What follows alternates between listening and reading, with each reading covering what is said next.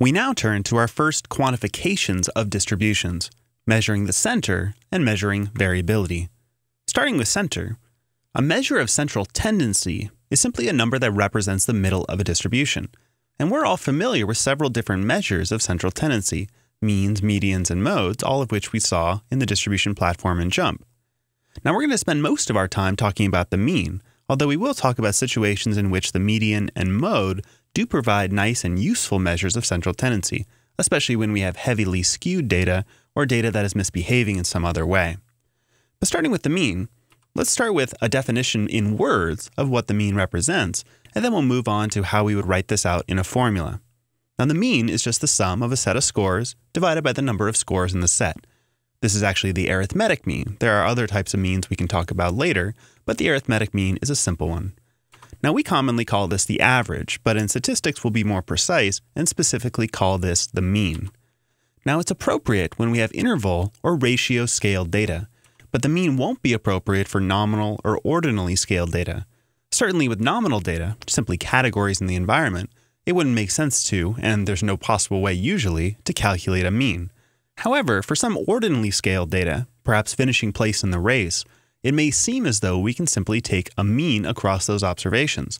However, remember with ordinal data, we're not sure that the distances between adjacent numbers or values actually represent the same distance in the construct. So the distance between first and second place and second and third could be quite different. This actually creates a problem when we're calculating a mean on these data, because the mean we obtain is not really the arithmetic center of the distribution.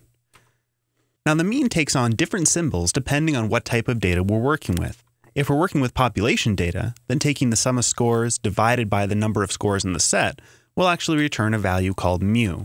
Mu is the Greek letter for the population parameter. On the other hand, if we're working with sample data and we take the sum of the scores divided by the number of scores we have, what we'll obtain is either m or x bar, depending on the notation you wish to adopt.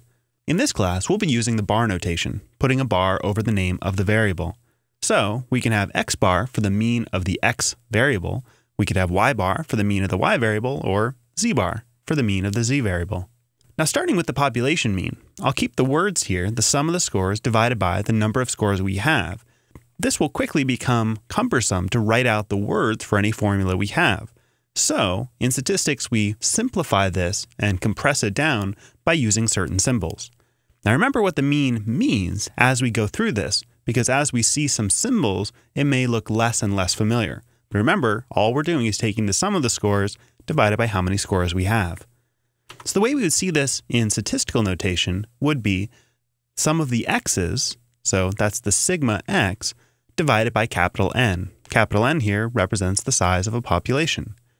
It's probably this top piece that you may not have seen before, and this sigma notation is called summation notation. This just says take the sum of. Now let's step into this for a second, because we're going to see sigma notation or summation notation quite a bit in this course. So let's start off with a very small data set, 4 scores, and these are all part of the x variable. Now to keep things clear, I'm going to add one more column, an index column, and this is just an index number. So what this column does is simply count which observation in the variable of x we wish to talk about. All right, let's come back to sum of x. Now what does this actually write out or read out to be? Remember that the sigma there just means take the sum of. So this says take the sum of all the x observations, which literally says 8 plus 6 plus 7 plus 9, or 30.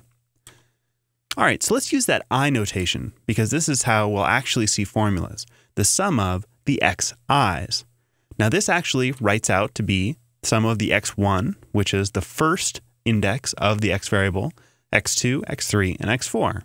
And so, again, we're given 8 plus 6 plus 7 plus 9, or 30.